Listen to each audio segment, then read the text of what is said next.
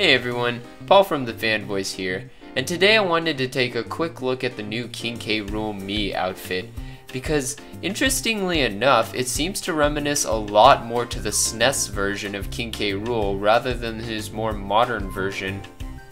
Look at the crown for example. See how it's like super long and pointy? It's like almost taking up half the crown.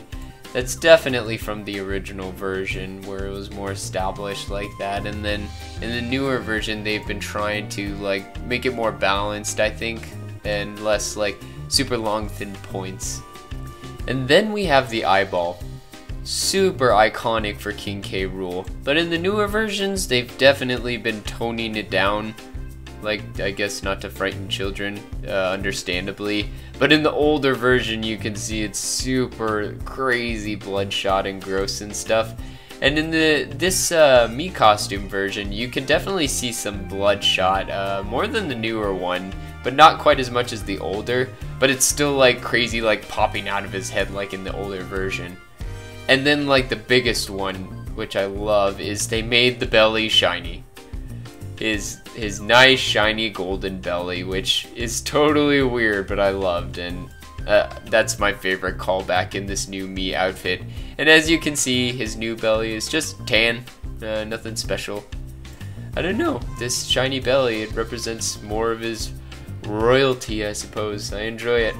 And probably the most important distinction is the skin. Look how they did the skin. It's very like off pale green and scaly, rough, like the older version.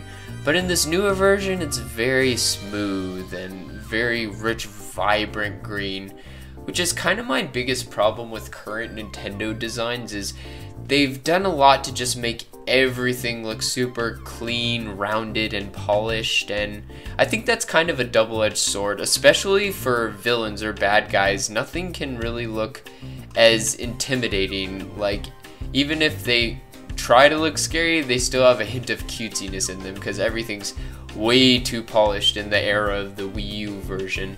So if King K. Rool really does become a Smash fighter, I really hope they follow through with the aesthetics of this me costume, because I really do miss those old Rare designs. They were the slightest bit strange and off and creepy at times, but that just added to the curiousness of them and made the designs really unique in the world of Nintendo.